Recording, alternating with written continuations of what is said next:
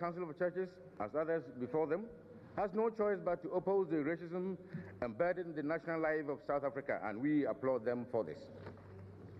We also salute the World Council for the bold stand it has taken in favor of independence for oppressed people in Africa. I cannot see how the World Council could be true to its ideals if it did not reject any form of domination and colonialism, since these are not in tune with the message of human dignity and self-respect proclaimed by Christ.